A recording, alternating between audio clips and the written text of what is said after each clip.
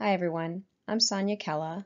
I'm a breast radiologist and I will be going over some challenging cases that we encounter in breast imaging.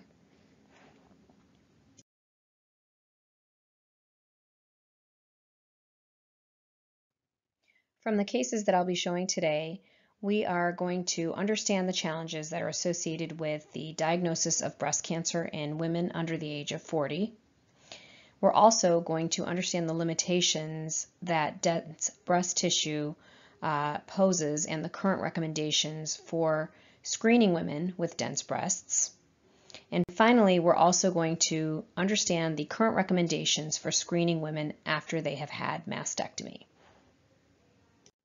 I have no disclosures. Our first case is that of a 38-year-old female who presents with an area of palpable concern behind her nipple, and she reports a recent history of trauma. So as the arrows there demonstrate, there appear to be some dilated ducts behind the nipple, and there looks to be some specular echoes there, possibly calcifications, possibly blood, possibly protein, not really sure.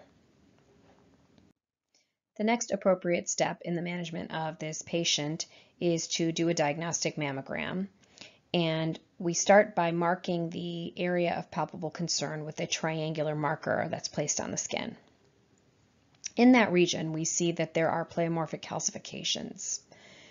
This makes it clear that what we were seeing on the ultrasound were calcifications in the ducts. Therefore, the findings are suspicious. The patient underwent a stereotactic biopsy, and the diagnosis was Paget's disease of the nipple. This is a rare form of breast cancer that starts in the ducts and invades the nipple, and usually we see a unilateral scaling and ulceration of the nipple. What threw us off in this patient is that she did not have that usual appearance of the nipple, and also she reported a history of trauma. This case stresses the importance of doing a diagnostic mammogram in addition to an ultrasound when a woman over the age of 30 presents with a new palpable lump. It's important not to be fooled by the history of trauma, as breast cancer is always on the differential in a woman with a new palpable lump. And remember that if ultrasound is the only possible modality to image a patient with a new palpable lump, such as if she presents to the emergency department, it's important to recommend that the patient have a diagnostic mammogram as an outpatient. Moving on to case 2. This is a 31-year-old female who is 34 weeks pregnant, and she feels a left axillary swelling and also complains that her left breast feels larger than her right. Also, the skin of that left breast looks like it has an orange peel appearance. So the arrows demonstrate axillary adenopathy on the top set of images and vague shadowing of the left breast with the mass at 4 o'clock that measures 9 millimeters. The patient underwent ultrasound-guided biopsy of the lesions, and the diagnosis was pregnancy-associated invasive ductal carcinoma. This is also known as PRBC, and it occurs with an incidence of 1 out of 3,000 pregnant women in the United States. We're noticing that there is an increasing incidence of pregnant women getting breast cancer because the maternal age is increasing. In women with pregnancy-associated breast cancer, the tumors tend to be larger and more nodally advanced than in non-pregnant women of the same age. And the cousin of the pregnancy-associated breast cancer is the postpartum pregnancy-associated breast cancer, which occurs, of course, after the pregnancy has been completed. It accounts for an estimated 35 to 55% of breast cancer cases in women that are younger than 45, and it is associated with worse survival rates and increased risk of metastases.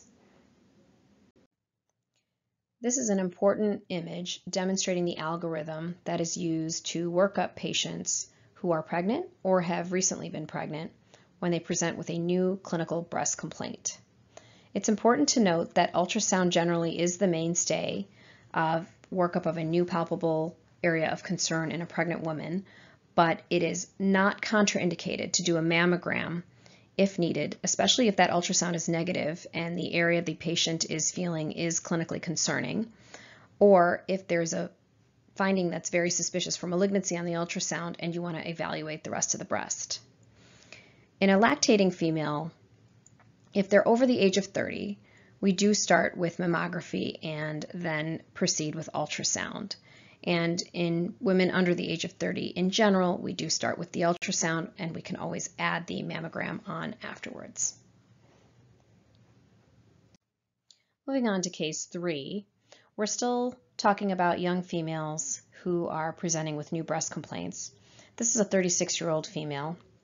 She has a family history of breast cancer that's in her mother and her grandmother, and that puts her at a lifetime risk of 18.6%, which is considered an intermediate risk. Anything over a 20% lifetime risk is considered high, but this is still relatively high. She palpates a lump behind her right nipple, and we can see that a BB marker is placed there. On this 2D mammogram, we really don't see much that correlates with the area of palpable concern. However, we then do a 3D mammogram, or digital breast tomosynthesis, on this patient. Same thing, we can see the BB marker there again where she feels the lump. But on this set of images, because of the 3D technology, we see a vague mass hiding in the dense breast tissues. On ultrasound, there is definitely an irregular, heterogeneous mass that correlates to the palpable area of concern. This was biopsied with ultrasound guidance. Results from the biopsy in this patient demonstrated a premenopausal invasive ductal carcinoma. The patient had very dense breast tissue. It was difficult to visualize the carcinoma on the 2D images, but on the 3D images, it was much easier. Digital breast tomosynthesis has been shown to improve cancer detection rate, even in dense breasts, and also reduce recall rate in screening mammography. There's still ongoing research to determine whether there's improvement with respect to disease-specific mortality. There's an incremental cancer detection rate when we compare 3D to 2D of an additional 0.7 to 2.7 cancers per 1,000 exams conducted. Because of this small difference, and again, because there has not been a proven disease-specific mortality, it remains optional whether a facility wants to screen patients with 2D or 3D technology. But if you ask any breast imager, 3D is definitely the choice modality. Here's a companion case, and this is to drive home the message that it is very difficult for us to detect breast cancer when a patient has dense breast tissue. So this is a 78-year-old female, so we're now in the postmenopausal phase. Patients can still have dense breasts, and this is a screening mammogram that's done, and we see an area that's in the upper outer quadrant of the right breast, possibly questionably a mass. 3D didn't really help us in this case. So we move to ultrasound and ultrasound her upper outer quadrant, and there in the right breast at 10 o'clock, we see an irregular hypoechoic mass that looks suspicious. This mass undergoes ultrasound-guided biopsy, and this is postmenopausal invasive breast cancer. So the important point here is dense breasts are challenging in mammography at any age because of the masking effect. Mammographic density is also an independent risk factor for developing breast cancer, and women with extremely dense breasts have been shown to have a 4- to 6-fold higher risk of developing breast cancer when compared to women with fatty breasts. A lot of attention has been placed on the dilemma of dense breast tissue. Current guidelines for supplemental screening in women with dense breasts is that if they have an average or intermediate lifetime risk, so a lifetime risk of under 20%, the additional study of choice, if the patient wants supplemental screening, is MRI, but ultrasound and contrast-enhanced mammography can be done in the place of MRI if the patient cannot have or is unwilling to have breast MRI. Sometimes the resources are limited, sometimes breast MRI is expensive, sometimes the patient just doesn't want to be injected with gadolinium and go into an MRI machine. So while MRI is the first choice to have supplemental dense breast screening when the patient desires it, certainly breast ultrasound or contrast-enhanced mammography can be used in its place. It's important to know that 8% of cancers are not detected in women with either ultrasound or mammography, and that's the reason that breast MRI has taken the #1 place for a supplemental screening tool. In terms of contrast-enhanced mammography, it's not a widely used imaging modality. It has a similar sensitivity and specificity to breast MRI, so it's a very good way of detecting breast cancer. But the reason that it cannot be widely used is because there are inherent difficulties with it, especially because a lot of mammography departments are uncomfortable placing an IV and injecting the iodinated contrast, which increases the risk of allergies to contrast. And then also this involves a higher radiation dose, which women are not particularly fond of. Finally, on our last case, this is another hot topic in breast imaging in recent years that has gained attention. This case shows a woman who has a history of breast cancer on the right. She had a mastectomy with implant reconstruction. And usually we only screen the native contralateral breast in a woman with mastectomy. But in her case, she happened to have both breasts, both the reconstructed post-mastectomy breast on the right, as well as the native breast on the left screened. On the implant displaced view, we can see that there's a tiny spiculated mass that's in the tissues just anterior to the pectoralis muscle. So this looks quite suspicious.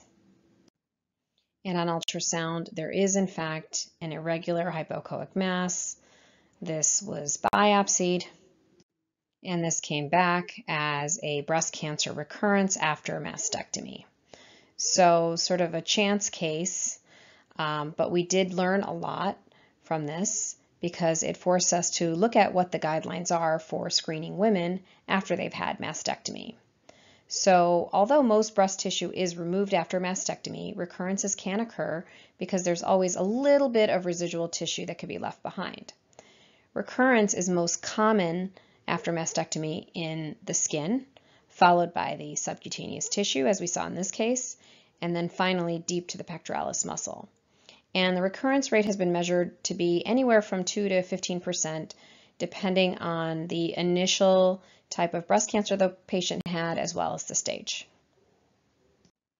In order to delve into this topic a little further, we looked at the American College of Radiology appropriateness criteria to determine what is appropriate when we think about screening women who have had mastectomy, because we know that there is a very small possibility that they could have a recurrence. But according to the appropriateness criteria, there is insufficient evidence to support routine screening of a post-mastectomy breast with any of the regular modalities we use: mammography, ultrasound, contrast-enhanced MRI, or even nuclear medicine. The only exception that the appropriateness criteria mentions is that of autologous reconstruction or flap reconstruction. These patients, even though they've had mastectomy, may be screened with mammography and were given the designation of may be appropriate. So it's something to think about in women who have had a flap reconstruction after mastectomy. Currently, physical exam is the mainstay of screening in these patients.